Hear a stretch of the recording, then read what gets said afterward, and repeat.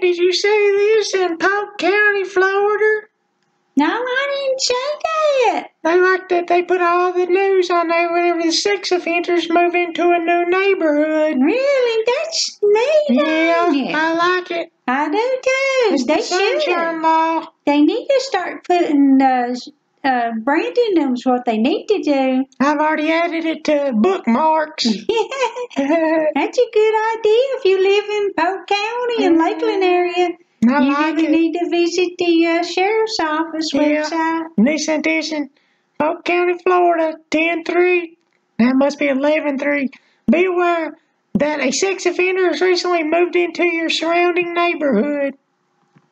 There he is. The predator's name is Danny Frank Torres Valentine, a 59-year-old white male. Why? Torres Valentine. Why he's a Mexican? That sounds Mexican to me.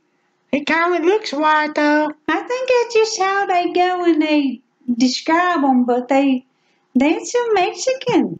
Anyway, he stands 5'7", weighs 160 pounds, brown hair, blue eyes, and stylish. He ain't got no brown hair, does he? No, it's gray. It's gray as my hair. They got it wrong. They're going to get somebody raped. They're going to get right. It says he's established a resident at 1411 Dawn Heights in Lakeland, Florida. He's supervised by the Florida Department of Corrections. People, if you got any children, you sure better be watching. Yes, you had. And watch yourself, too. Especially if you live in Florida. Lock up your children, lock up your dogs, lock up your husband. They're going to rape everyone up in here. They're going to rape everyone up in here in Polk County, Florida. You so dumb, we got your DNA. Here's the next one. Brantley Vernon Bennett. 33-year-old. He's moved into your surrounding area. Intruder. He looks mean, don't he? Yeah, he does. What did he do? A sexual battery with child under the age of 12. Shameful. Shame. He needs to be branded, and he shouldn't even been let out on the street again. He's moved into 8800 Wee Farms Lane in Polk City, Florida. I wonder if they go out and do an investigation of the area before they allow them to move there. I sure would hope so. I hope there ain't no little small children I and hope women not nowhere. either. He looks like boys. a dirty boy. He's a dirty boy. He's a dirty monger, buddy. This next one's even better.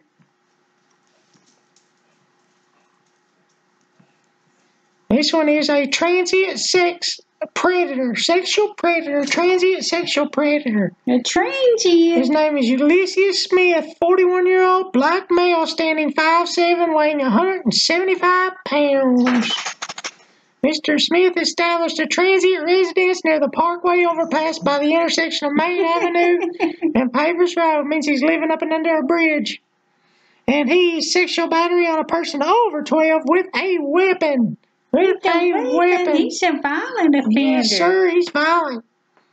You know, you just don't recover from that. You're always going to be a violent offender. I don't even know why they let people like this out on the streets. I don't either. They need to be branded so that we can recognize them. They need to castrate, but they'd still find a way to get their pleasures. They sure would. And here's our next one. Jose Sanchez Martinez Jr., 53-year-old Hispanic male, 5'6". I guess old Trump was right. Trump was right again. Come on, conservatives. Come on, conservatives. Build that wall.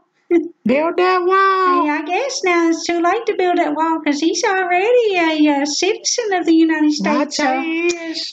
Too late. The wall Democrats win again. People. Liberals win again. Yes, they do. This is the one that the liberals ought to be living next to. Let's see if Nancy Pelosi wants this in babysitting. Yeah, maybe she wants him to live in her pool house. Yeah. I bet old Schumer like him. She spends enough money on plastic surgery. Maybe she'll spend enough money to clean it up. They're just good people. They're just good people wanting to come over here and live the American dream. Yeah, you took your American dream and flushed it down the shining. You know what that means. Little boys and girls.